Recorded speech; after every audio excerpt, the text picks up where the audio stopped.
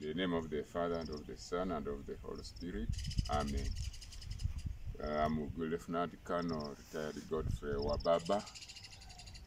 Worked in Air Force for 30 years after training from flying school. Soroti as engine and airframe engineer. Then I also left the Air Force and went and worked in United Nations as Air Operations Officer. And all that time I had the inspiration of doing God's work as a lay apostolate. So I'm the national representative in Uganda here of the Universal Living Rosary Association of St. Philomena, which was started by Blessed Pauline Mary Jericho. I also worked in the Army Court Martial, the Appeal Court. It made me to go and study law. So I've studied aviation and law. Aviation, I also went abroad. I studied in Russia, in Ukraine, in Italy. All that, I saw that my focus eventually will be serving God as a lay apostolate. So I'm not a priest, I'm not a brother, I'm not even an ex-seminarian, but once we are baptized, we become priests, we become kings, we become prophets. So don't shy away from doing God's work when you are a lay person. Don't leave everything to the priests. Even in the Catholic Church, we are allowed to baptize a person during emergency. When a person is dying and there is water, you can baptize that person with the proper words, and you save the soul. So we are going to share the word of God about the 10 virgins. It is a very popular parable where 5 virgins were wise and 5 were foolish. Now, we should not all the time take the words literally, virgins, and then we don't grasp the meaning. Jesus is going to explain this parable as far as the kingdom of heaven is concerned. And who doesn't want to go to heaven? We are here on earth working for the kingdom of heaven. Otherwise, life would be useless. We would just be committing suicide, like Judas Iscariot committed suicide, or in France before the Dominic preached there when Mother Mary gave him the rosary. They were believing that God created the soul and Satan created the body. So when you kill this body, the soul goes to God. They were committing suicide. Brother and sister, it is better we learn such good teachings from our church and the elders. So this story of the 10 virgins, you know, Jesus was so organized in his teaching, where it takes the relevant time, the appropriate time, and to whom he is addressing it. And the parable, as we know very well, it is a story, a narrative, but with a spiritual meaning. Not these ordinary folk laws or tales from our great-grandfathers. And no, this is a real teaching about the kingdom of heaven using the ordinary things which we see. But then the meaning is hidden. So that is why even the apostles could ask him, what did you mean by this parable? What is the meaning? We must ask the Holy Spirit. Even when we are sharing like this, the Holy Spirit should open our hearts, our intellect, our conscience, and that's when we can benefit from this. Otherwise, people would prefer reading newspapers, these Playboy magazines. Okay, so let us get something from the parable of Jesus of the 10 virgins, which we can get from the Gospel according to Matthew chapter 25, verse 1 to 13. After Jesus had left the temple on Tuesday of Holy Week, 3 days before his crucifixion, he took his disciples to the Mount of Olives on their way to Bethany. Resting upon the mount, that is Matthew chapter 24, verse 3, with Jerusalem in full view, he spoke to his disciples of the destruction of that city and of the end of the world. Among other things, he said that Judgment Day would come as suddenly and quickly as lightning, and in such an hour as you think not the Son of Man comes.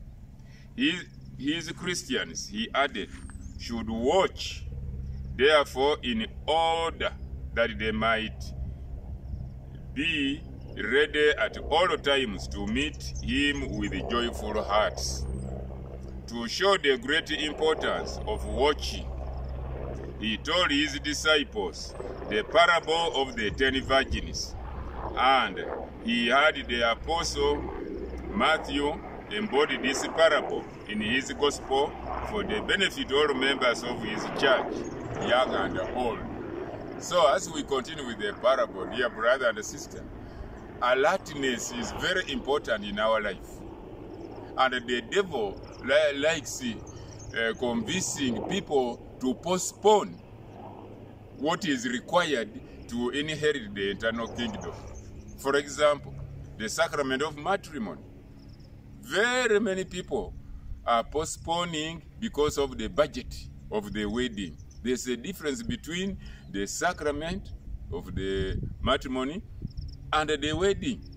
The wedding is just a function. Now for you, you think of the wedding gown, you think of the reception, the vehicles you are going to use. All that, you find the budget is so big and you get scared. But here Jesus is going to tell us, are we prepared? Because even he said, nobody knows the hour. Even himself, he does not know the hour when the end of the world will come. It is only his Father.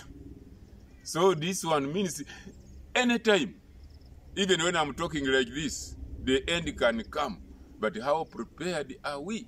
And yet he has given us all the instructions of the preparation, the sacraments. Sacraments, we must really get them so that we lead a good life, a charitable life, and then when the Son of Man comes, we are not taken off guard. We are not taken by surprise. That's why he brought this parable. 5 wise virgins, 5 foolish ones. And when you look at humanity, you will find that we are actually divided into two. There are those who are like the 5 foolish virgins. There are those who are trying very hard to be like the wise virgins. So now, the end will determine who benefits. Because when you look at the crucifixion, there were 2 robbers, but one became a good thief and he inherited the eternal kingdom. The other one became a bad thief and he could not inherit the kingdom. You look at the 10 lepers. All of the 10 lepers were healed by Jesus, but only one came back to thank Jesus for the healing. Isn't this what is happening in the whole world? People come praying to God, asking for favors, gifts, and when they get, they forget to go and thank. So you find our society is divided, like when you say about having a positive terminal and the negative terminal. Look at the publican and the Pharisee in the temple. The Pharisee is praying while boasting. I pay tithes, I pray every day, I observe the commandments, I am charitable. All of that, the things he was mentioning were good, but he added that I'm not like any other people, especially that tax collector there. And the tax collector was a dreaded person, the worst sinner in Israel. But then you see, the tax collector could not even raise his head to heaven. He just banged his chest. He said, Lord, have mercy on me. I'm a sinner. Luke chapter 18, verse 13. And the Bible tells us that the tax collector went home right with God and not the Pharisee. So we can be going to church, but if we don't have humility, we find that we have missed the kingdom of heaven. So let's now listen carefully to this interesting parable of the 10 virgins. Then shall the kingdom of heaven be likened unto the 10 virgins. The kingdom of heaven, the Christian church as it appears to men who cannot look into the heart, the visible church on earth, may be likened, compared to 10 virgins, maidens, shortly before a wedding feast, who, according to Oriental fashion, were at the house of the bride, their friend, in the evening, waiting for the summons to go forth to meet the bridegroom and to escort him to the house of the bride.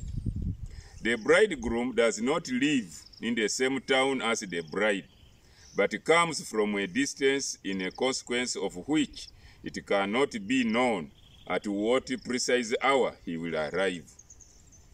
The visible church is the whole number of those who profess the Christian faith and are gathered about God's word, but among whom, besides the true Christians, there are also hypocrites. Hypocrites is somebody who does not fulfill what he says or what he hears. He can say, thou shalt not do this, and he does it. That is hypocrisy. And that's what Jesus really attacked the Pharisees. They load people with the laws which they themselves cannot fulfill. They shut the kingdom of heaven to others, including themselves. Let's watch out about hypocrisy. Most of us, in one way or at some time, have been hypocrites, and we ask God really to help us not remain in hypocrisy. So you read Matthew chapter 13, verse 24 to 26, and 47 to 48. Two other parables of the Lord illustrating the same truth are recorded. Christ is the bridegroom. You see now how Jesus is making the parable. So the bridegroom who is coming for that wedding, now the parable, it is Christ. Those who believe in him are his bride. We are the bride. So Jesus is the bridegroom and the church is the bride. That's why you find we are one. Or you can say Jesus is the head and his mystical body is the church. So you cannot separate the head from the mystical body. No, you cannot separate Jesus from the church. So 5 of them, of the virgins, were wise. These virgins were truly wise. Wise in the sight of God. Wise unto salvation through faith, which is in Christ Jesus. You read 2 Timothy chapter 3, verse 15. The wise virgins represent sincerely believing Christians. It is one thing to be a Christian, then it is another thing to be a believing Christian. That's why they are equated to the wise virgins. Then the 5 foolish ones, they took no oil with them. See? Are we prepared with what we are supposed to carry for the wedding? They didn't carry enough oil actually. They had brought lamps with them, but there was no oil in them. Not that they had forgotten to fill their lamps. It was a willful neglect on their part. So, in our life, we can miss heaven because of our willful neglect. You are even residing near the church, and it is a Sunday, the day of obligation, and you continue sleeping while people are in the church praying. Isn't that really divine neglect, the neglect of duty? They expected that their lamps would be filled out of the common stock in the house. You see? We take things for assumption. Even some people have got some beliefs that as long as Jesus died for me on the cross for my sins, that is enough. Faith is enough. But the Bible, the letter of St. James says faith without works is dead. So let us not take things for granted. Now they thought there was oil in the house where they were going to wait for the bridegroom. They were entirely unprepared to meet the bridegroom. The hypocrites in the visible church who are without faith.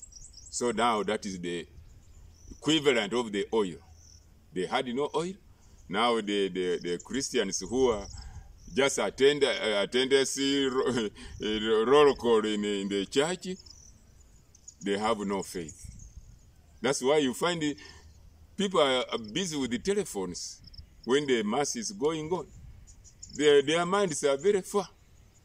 So there is no oil there. They do not consider it necessary to trust for salvation in the Savior of sinners, but rely on their supposedly good works, unblemished life, uprightness, deeds of charity, self-righteousness. Let's watch that, brother and sister. Self-righteousness. Nobody, even Jesus himself, when somebody said that good teacher, he said, why do you call me good? It is only my Father who is good. You know, he was humbling himself. But self-righteousness is poison in our faith. So, and on their holding outward membership in a Christian church, some too rely on the faith of others, of parents, husband or wife, children, bosom of friends. For reference, you can read Ecclesiasticus chapter 7, verse 20. Isaiah chapter 64, verse 6. Then Romans chapter 3, verse 28. And Romans chapter 3, verse 22. See also 2 Timothy chapter 1, verse 9. And Ephesians chapter 2, verse 8 to 9. Then Habakkuk chapter 2, verse 4, which talks about to live by his faith, not by that of another. Now this one is common in families. You find it is the father alone who goes to church, and other members of the family take it for granted that they can be saved by the faith of their father or their brother. You find even in the family where there is a priest, the priest is also struggling for his salvation. He can only conduct mass for you, but you are not going to heaven because your brother is a priest. This is what we are being cautioned about. Now, Matthew chapter 24, verse 40 to 41, Jesus also shows that outward association of a hypocrite with a believer will not avail him anything on Judgment Day. Bad company will bring you down and will make you fail to enter the kingdom of heaven on the Judgment Day. It is easier for the hypocrite to mislead you than you to convert him. Because when the saying goes that birds of the same feather flock together. If you walk with a drunkard, chances of becoming a drunkard are 100%. That's why St. John Paul II said, tell me your friends, and I will tell you who you are. If a girl walks with prostitutes, when she has gone to study in the university and her friends are doing prostitution, she will be recruited. If you walk with the homosexuals, with gays, you will be inducted. Keep away from the hypocrites. Pray for them. Talk to them, and if they don't listen to you, do not walk with them. Bad company has brought down even holy people. The self-righteous, the despisers of God's word, and the hypocrites are wholly unprepared to meet their God. You read this one in the book of Amos, chapter 4, verse 12. Jesus is their judge.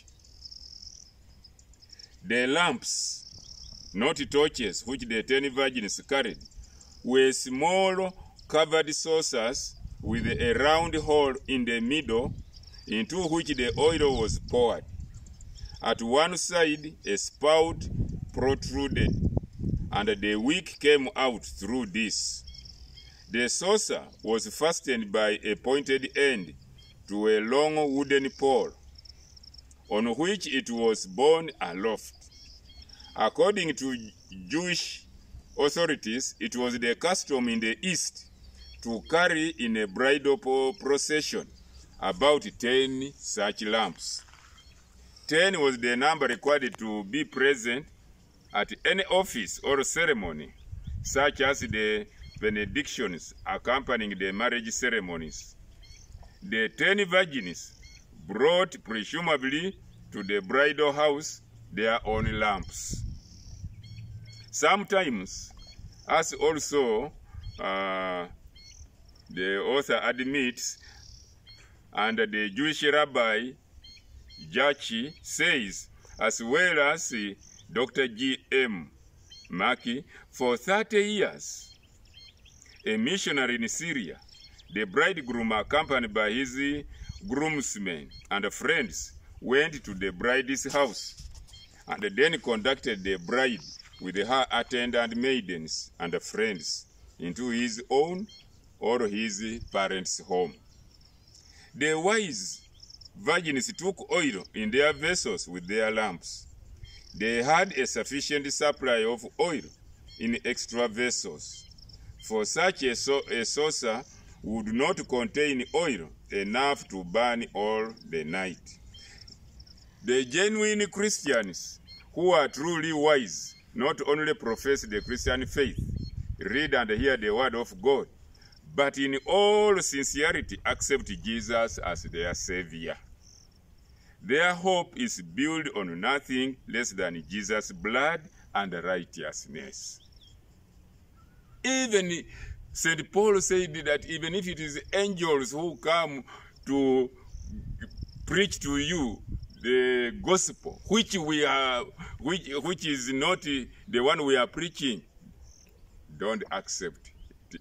It is anathema. So Jesus is the center of our faith. The Holy Spirit has kindled this faith in their hearts by the gospel, sanctified them in the true faith, and kept them therein. The bridegroom tarried. He came considerably later than expected. Just Jesus will come in an unexpected time. They all slumbered and slept. As all the duties of robing the bride, she was clad in white robes, often richly embroidered, decked herself with jewels, covered herself with a veil, and had a garland placed on her head. And adorning the house had been attended to, and the night wore on. Both the wise and the foolish virgins were overcome with sleep. In the latter times of the world, even the true Christians are not watching and praying as they should, and evidence of weakness of faith. The hypocrites are wholly indifferent and carnally secure. That's why Jesus in the Garden of Gethsemane, when he woke up the apostles, he told them, pray continuously that you don't fall into temptation. So at midnight there was a cry made, behold, at midnight when the sleep was deepest, the cry that the bridegroom was coming was made all along the line of the procession. His comrades bore flaming torches of pitch pine or bunches of tow saturated with pitch and fastened to long poles, with shouts and loud cries of rejoicing. Owing to the stillness of the air and the slow pace of the illuminated procession, the cry might be heard half an hour before the arrival of the bridegroom. Jesus, our heavenly bridegroom, is sure to come and get his bride, all true believers, though he may seem to tarry. You find 2 Peter chapter 3 verse 9. No one, however, knows the day, much less the hour of his coming. You read Mark chapter 13 verse 32, 2 Peter chapter 3 verse 10. As a thief in the night, and his sudden coming will be heralded with a cry, to wit, with the voice of the archangel and with the trump of God. 1 Thessalonians chapter 4 verse 16. That's the angel host. All those virgins arose and trimmed their lamps. They hastily drew up the wicks in their lamps and lighted them. That midnight cry came to the wise virgins only unexpectedly, but to the foolish virgins also unpreparedly. The foolish said to the wise, give us some oil. As there was no oil in the vessels of the foolish virgins, the flames immediately went out. When the heavenly bridegroom suddenly appears in the clouds of heaven, the hypocrites will be confronted with the horrible fact that they are without the oil of faith. But the wise answered, not so. If we were to comply with your request, neither your nor our lamps would burn long enough to meet the bridegroom. Half an hour's walk and escort him to the home of the bride. On Judgment Day, a son cannot borrow faith from his father, a daughter not from her mother. Faith is not the work of man, which he can give himself at will, but the work of the Holy Spirit. You read 1 Corinthians chapter 12 verse 3. They went to buy. Those foolish ones went to look for the oil. At this time of night, they found no shop or booth open. You cannot postpone baptism up to the judgment day. Nobody will be there to baptize you. When Christ's trumpet calls, the day of grace will be ended. 2 Corinthians chapter 6 verse 2. Now is accepted time. Psalm 95 verse 7 to 8. Today, Hebrews chapter 3 verse 13. Those of the then living who at that moment are without faith, and all those who did not die in the Lord. Revelation chapter 14 verse 13. Are irrevocably doomed.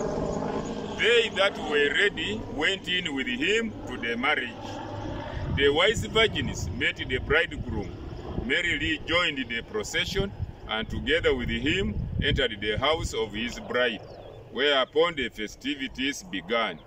Those who truly believe in him, who is our heavenly bridegroom, will, because of their divinely wrought and divinely sustained faith, be ready at all times when he comes to judge the quick and the dead.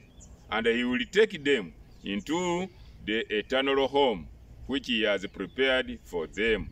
2 Timothy chapter 4 verse 18. Will preserve unto them.